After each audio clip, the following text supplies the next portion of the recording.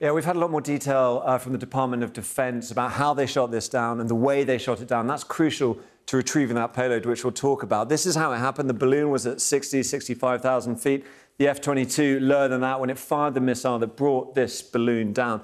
Where it landed is really, really key to this whole thing. They waited until it was over water, but within the 12 miles of United States territorial water, and also not too far from the coast, because that means it was only 47 feet down. This isn't to scale. So it is retrievable. What are they hoping to achieve, and why was it put here?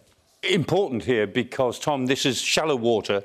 It's a very narrow window. This water, this shelf drops off pretty quickly. And so they only had a certain amount of time to make sure it came down here. It looks as if they more or less hit the bullseye. And if it's only 50 feet down, they will recover it. They will get it back. Now, initially, the Chinese said this has been blown off course. And I want to show you a map after this, really, that shows about balloons. It might make sense. This is stratospheric wind at the altitude the balloon was out from the Earth Null School.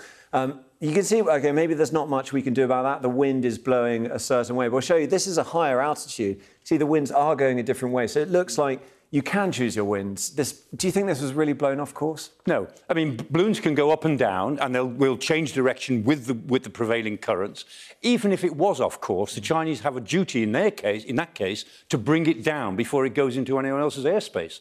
Well, I mean, the latest statement from China is that it was irresponsible and excessive reaction from the United States to shoot this down. This is a video from just doing the rounds on Chinese social media from 2019. It shows a Chinese jet going up to shoot down a weather balloon. You'll see the remnants of that weather balloon. There's a missile strike after this. There is a lot of theatre here, a lot of posturing. Talk about this balloon gap as well. But there's a serious point, isn't there, about the technology rivalry between China and the US. What have we learned from this? Yeah, I mean, what we know is that any object in somebody else's airspace can be shot down. And if you're talking about China or America, they will tend to do that. And there's a sort of an interesting dynamic between high-tech jets like the F-22 and much more simple balloons, albeit with some pretty high-tech stuff hanging below them.